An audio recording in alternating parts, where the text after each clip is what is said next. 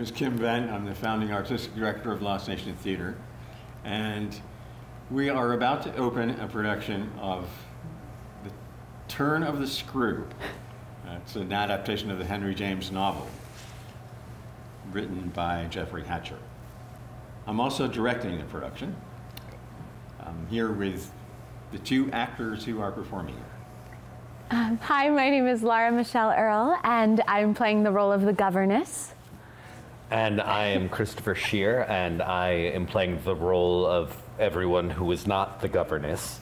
That includes a narrator, the gentleman who hires the governess, the little English schoolboy in the governess's care, and the housekeeper who collaborates with the governess.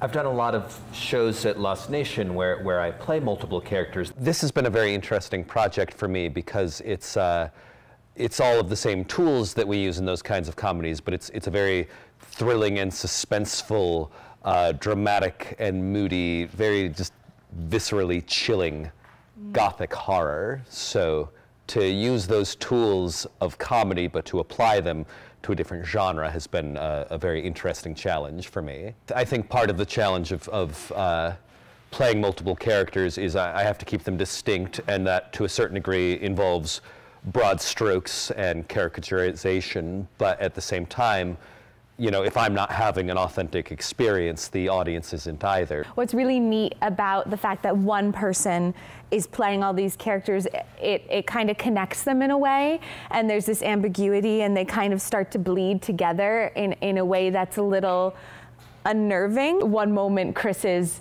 the master who hired me, and then he's the little boy, and then he's the housekeeper, and just trying to like keep, it just is very powerful going through the show and having them start to blend together.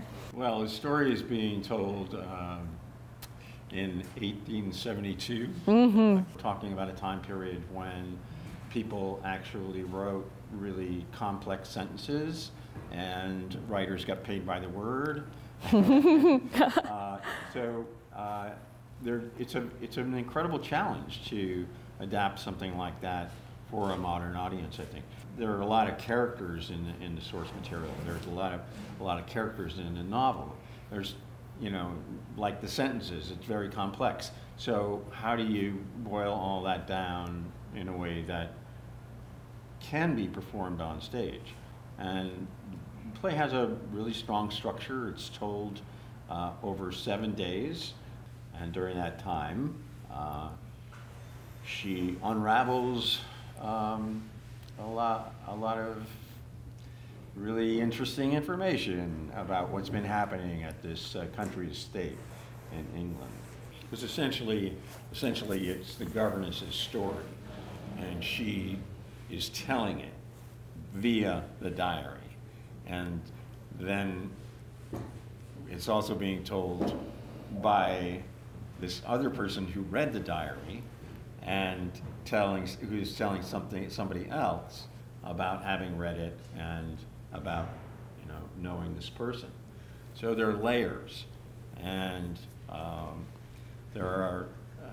We talk about, you know, the fact that Laura plays the one character, but in fact, within that character she has different voices because it's really a storytelling, and sometimes she's talking to the audience more like a narrator than a character.